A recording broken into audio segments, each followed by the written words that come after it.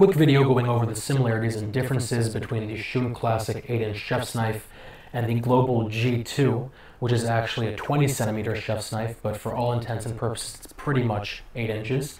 The reason I'm making a comparison video between these two is that they're both similarly priced knives, and at the same time, both Global and Shun are very well known, both in the culinary world and with just general consumers. So a lot of times people find themselves trying to choose between these two brands.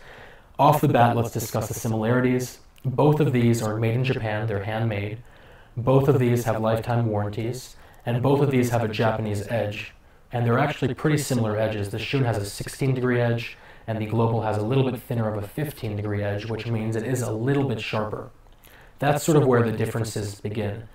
The Shun, as you can see, is a more traditionally made knife. It's hand-forged. It has a full tang going through this black packwood handle, and packwood is essentially a compressed resin-filled wood.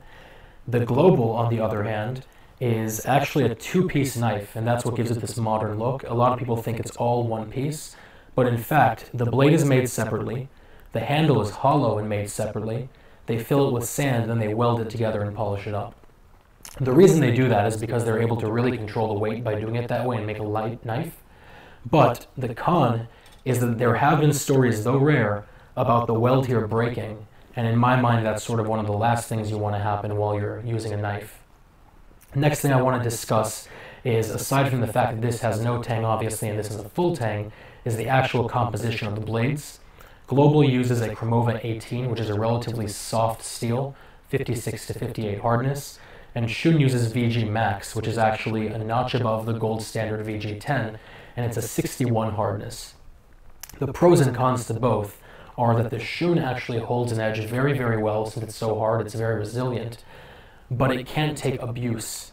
The Global is going to dull much faster, but it can take a lot more abuse because the metal is soft and sort of bends instead of breaking.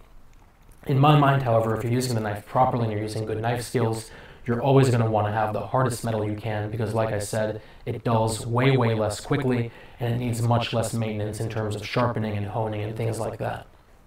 On top of that, the Global, as you've seen, is just a piece of Cremova 18 that's been sharpened to an edge, whereas the Shun is a piece of VG Max that also has 34 layers on either side of stainless steel incorporated into it.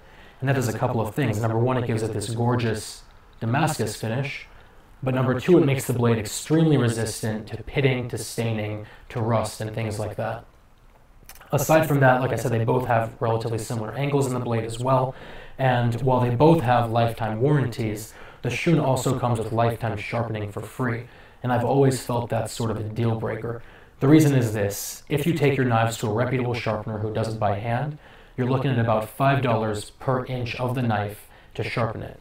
And even then, you don't really know what the result's going to be. There are always horror stories. With Shun, you send them the knife, they look at it, if they see any problems, they throw it away and they give you a new one. But otherwise, you can rest easy knowing they're going to put the exact same edge back on the knife that was there when you first purchased it and when you first fell in love with the blade. So I think, especially considering the fact that it's free, it makes it a no-brainer. Either way, there are pros and cons to both knives. I'll put a link down below to both. I obviously prefer the Shun Classic from the two, but if you guys have any questions or comments or concerns, let me know. Otherwise, I will talk to you very soon.